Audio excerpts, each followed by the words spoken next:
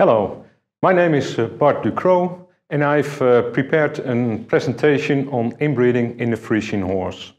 How should we deal with it?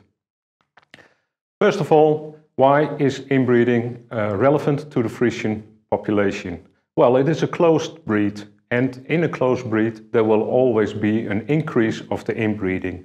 That is unavoidable because the horses get more and more related to each other, and we know that mating of related animals will result in inbreeding in their progeny.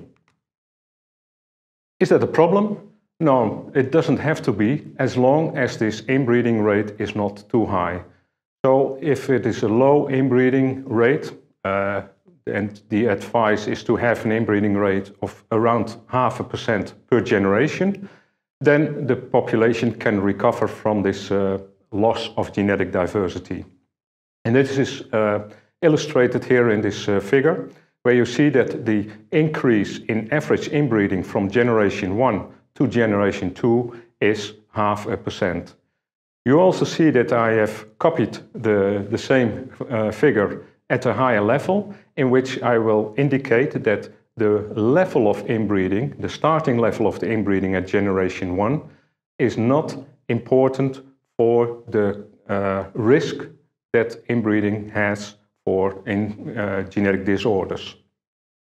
So if it is at an increase from, say, 1% to 1.5%, or it is an increase from 10% to 10.5%, the consequences is the same.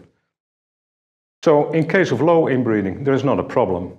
If the inbreeding rate is high, say above 1%, then we have a higher risk of genetic disorders that will occur in the next generation. Well, let's have a look at the pattern of inbreeding rate during the history of the Frisian population.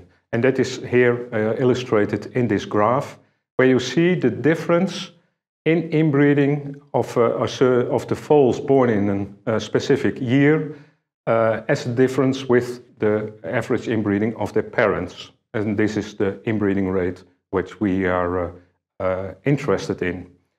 And you see that during the last couple of years, the inbreeding rate is below this limit of 1%. And it has been in the years also close to this 0.5%, which is the green horizontal line. So that is, we are in the safe zone, so to say, during the last couple of years. And if you see that we come from a much higher inbreeding rate in the past, and these are the inbreeding rate in the red square, there we have too high inbreeding rate with the consequences of genetic disorders. And the decrease we have seen in the last 2 decennia are the result of the successful measures that have been applied in the population, namely the mating quota, only a restricted number of progeny per stallion, and the publishing of the kinship coefficient of these breeding stallions. These have been successful in reducing the inbreeding rate. So, as I told you, we have had a much higher inbreeding rate in the past, and the consequences of the current genetic disorders we are faced with in the current generations are the result of this too high inbreeding in the past. So what is causing this high inbreeding rate? Well, in general, it is caused if we have too few breeding animals being used in producing of the next generation. So is this also the case in the Frisian population? Do we indeed have too few stallions and mares used? Well, basically not. On a yearly basis, we use 90 breeding stallions and 4,000 mares, roughly. And if we calculate the inbreeding rate based on these figures, then it will be less than 0.1%, so far below the danger zone, so to say. But then we have the assumption that all of these breeding animals are indeed used at an equally level to produce the next generation. And is that the case? No, it's not. We have a few stallions that produce the major part of the foals born in these years. So, and that is the main cause of the inbreeding rate that we see in the population. And you see it illustrated here during the history of the Frisian population. And if we focus on the last couple of years, so each of the different colors that is stacked on top of each represent the number of progeny produced per stallion of the top 10 stallions. And if they all had been producing an equal number of foals, then it would be according this thin yellow line that is across these figures. And 10 stallions would produce together then 11% of all the progeny born in a specific year. And you see that they produce much more, 30%. So that is indeed showing that there is an unequal contribution of the stallions to production of the foals in the next year. And that is causing the high inbreeding rate. So if we want to restrict it, and if we want to restrict the inbreeding rate, what should we do then? What are the options for that?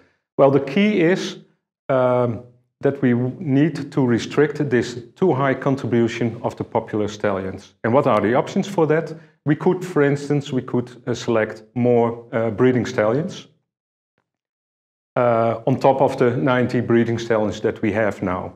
But you may wonder if these additional chosen sires will indeed compete with these top stallions.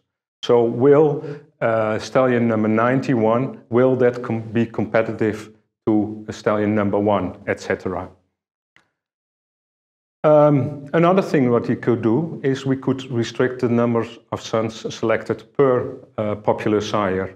Indeed, the sons of a popular sire has a larger probability, a higher probability to be a breeding stallion himself as well. And we could say, okay, to restrict inbreeding rate further and to reduce the contribution of this father to the population, we could say, okay, only one stallion, one son per stallion can be selected. But when will this stallion, this son, be born, the best of them? Is it at the start of the breeding career of its father or in the end? And then we have to wait 15 years to see if it's the best stallion. So that has some practical problems in that. Well, what about the successful measure of mating quota? It has been successful. Will it still be as successful as it was in the past?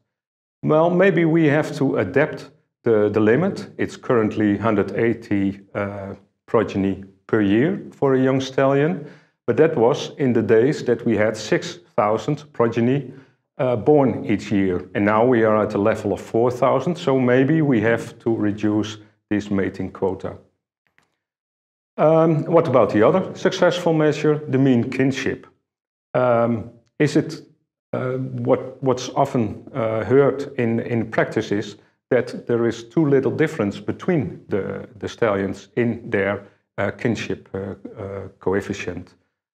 Well, you should realize even a difference of 0.5% will have consequences for the inbreeding rate, where we also said that a 0.5% difference in inbreeding rate has indeed consequences.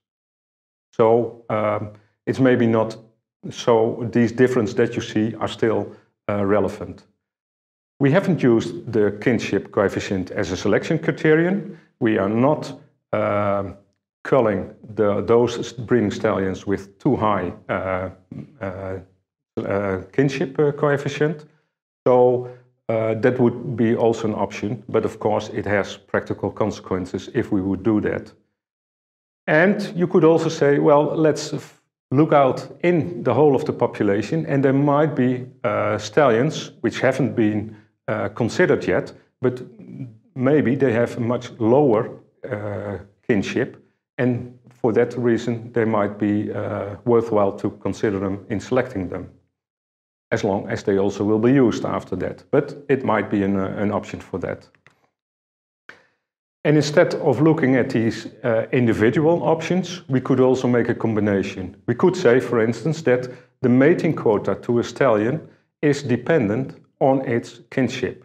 So stallions with a high kinship will have a lower mating quota than stallions with a low kinship. So that is an example of a combination of these things. So summarized, we can say that we've been able to successfully reduce the inbreeding rate during the last 20 years by applying the measures of kinship coefficient and mating quota. The slight increase to 0.7%, what we see nowadays, could be a reason for saying, okay, let's consider these limits that we have set on them again, and maybe we have to put sharper restrictions on them.